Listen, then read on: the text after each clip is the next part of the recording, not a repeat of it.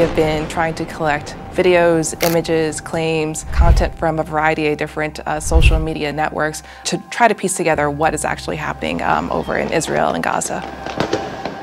My name is Kalina Koltai, and I am a researcher and trainer at Bellingcat.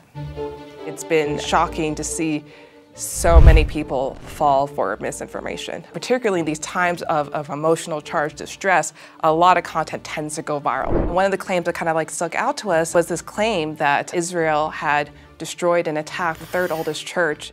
That is an emotionally charged story because it's an historic building, it has to do with religion. This church is actually located further away, outside where we think this blast range could have possibly been.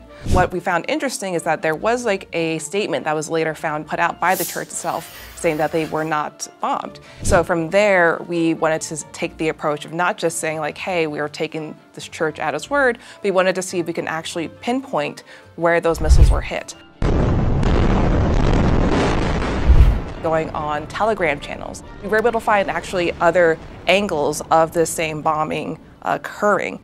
From there, using Google Maps, we look for unique identifying components. So if it's the building or a particularly tall structure, that really helps us try to narrow down where these missiles hit.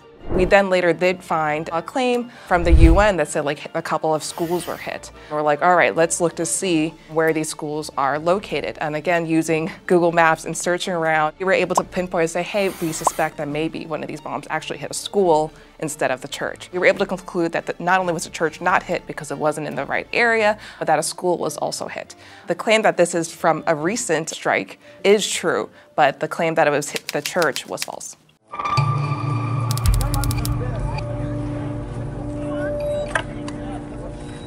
I think one of the toughest questions around misinformation is who is behind the misinformation. Sometimes it's really clear to say this one actor or this one account is the one who started it and it went viral from there. But sometimes it could be a number of smaller accounts, and it's sometimes really muddy. And to be clear, misinformation and disinformation are two different things. So misinformation is something that people are sharing that might be misleading or incorrect, but oftentimes the person sharing it doesn't even know. Comparatively to disinformation, which often has the explicit intent to misinform and perhaps persuade people to believing one thing or the other.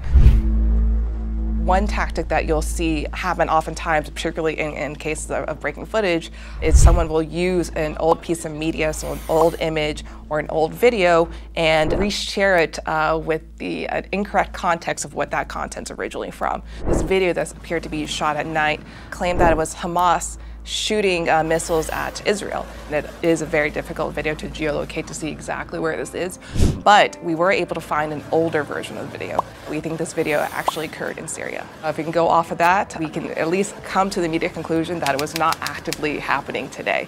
One thing you'll sometimes see go viral is footage that doesn't have anything to do with an explosion or a particular conflict, or may not even be from that area. And one example is this footage of what appears to be paragliders, people parachuting in across the sky. And I think this went particularly viral because there was footage from the music festival that had Hamas paragliders coming in. So this video was going viral on a variety of different platforms with the claim that this was paragliders who were from Hamas landing in Israel. One thing that was particularly tricky and interesting about that is some of the misinformation videos that went viral maybe sometimes put text or covered over the images or the building that made it easier to geolocate and easier to debunk. So all you really see are men flying down from the sky. Reuters actually did a geolocation on using a building that we see in the shot. Going onto TikTok, I was actually able to find an older video of this occurring, and we were able to confirm, yes, this building, which we double checked with Reuters, it was actually located in Cairo in Egypt, so not in the right area, and also occurred in September. Not only that, we know that this building was near a military school, so it's reasonable to assume that these were potentially military students practicing parachuting and paragliding in. So the things that we found that were untrue about that video is that it was not Hamas soldiers, it was not taking place in Israel. One of the most powerful tools in misinformation is that it creates an emotional response in us. And so when I find content online that makes me generate like, oh my gosh, makes me feel something, that's actually a really good signal to check, like, is this true? Is this not true? We feel really compelled to want to share that with everyone. An example of really emotionally charged content that we tackled is this footage that claimed that a girl was being beaten and tortured at a concert. And this is tricky because we have already heard and verified claims that there was an attack by Hamas at a music festival. So what we ended up doing is trying to see where did this footage originate from. And one of the techniques that we can use is a reverse image search on a video itself. So oftentimes what we need to do is actually take multiple still frames from a video and to see if we could find that being posted anywhere else. We were able actually to find where that video originated from, and it matched a story from 2016 in Guatemala. One of the other clues we looked at is actually audio. That could be a really useful tool because if you'd imagine on TikTok, people overlay audio of them speaking over videos, sometimes adding music to things, which can make it harder sometimes to even find out the original origin. With this video, when we're listening to the audio, it didn't appear to sound like the original audio.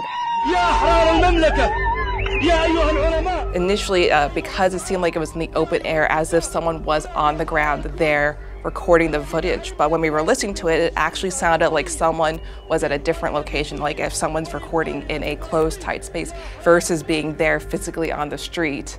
So while this was a real, true, and distressing case, it was not representative of any of the people who were at the concert.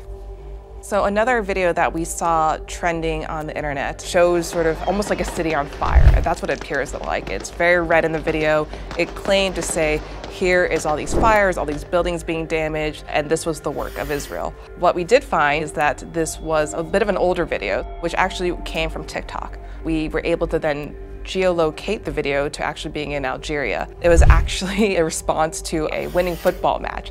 And so these were actually people celebrating. These were fireworks. It was a time of excitement. It was not an attack by Israel onto Gaza, but in fact, it was a bunch of fans celebrating in Algeria.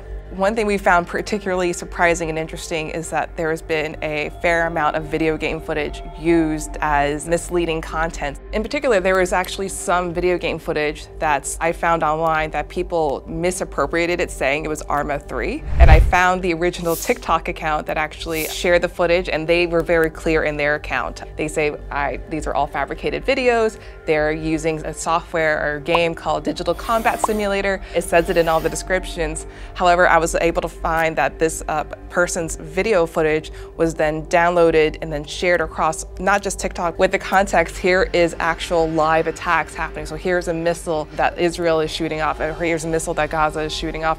But in reality, these were all digitally fabricated videos, and in some cases misattributed to Arma 3. So sometimes even when the debunks are right, there could still be a bit that needs to be done. We got word that there was an attack, an explosion at a hospital in Gaza, the Al-Ahli Baptist Hospital in Gaza. Initially, we started seeing claims that this was an attack by Israel, that it was IDF that shot a missile and hit the hospital. And then shortly after, we started seeing the claim that this was actually a failed missile attack by Hamas. We know very little so far. There's very conflicting stories. A lot of analysis started happening publicly on channels like Twitter or X. Some of the footage that was started to appear, some of it was actually old footage, but there was also some footage that was brand new that we couldn't necessarily find anywhere else on the internet. We were able to accurately geolocate to the right location that we are confident is of the recent attack, the recent explosion. From there, we were able to piece together what looked like a crater. We were able to find one that seemed to be a recent crater that's related to the attack. Based on the size of the crater, from the composites we were put together, from footage on the ground, we were able to assess that, say, this is a smaller crater, it's not a huge crater. There are theories out there that if it was a JDAM, that might have exploded in the air and then landed, it could have caused that, or it could be something that might be consistent with the smaller munition. But right now, we just don't know. We know that, unfortunately, there is loss of life here, right? We can't confirm independently just yet how many people have died from this attack. We do know that it was at the hospital. We do know it's a crater. We can't determine the size of the munition. I think it's really important for us to figure out the truth in the case like this because it's so egregious. It's a case of an attack at a hospital, and if it was intentional or even accidental, regardless, it's really important to know what happened there.